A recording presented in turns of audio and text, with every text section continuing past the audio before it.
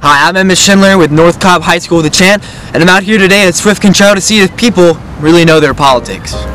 In last night's political debate, how do you feel about Bernie's outburst at Rubio? I can see Bernie Sanders being that way. Rubio is more, like he's a modern Republican. He's actually a lot more approachable than I think Bernie Sanders is, even though he's a Democrat.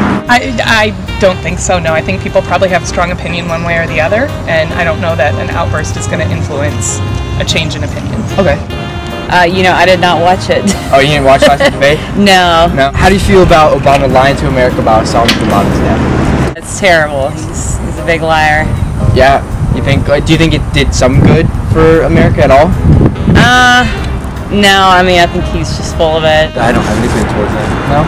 Osama bin Laden's dead, either way, one way or another. If it wasn't Obama, it was somebody, as long as he's dead.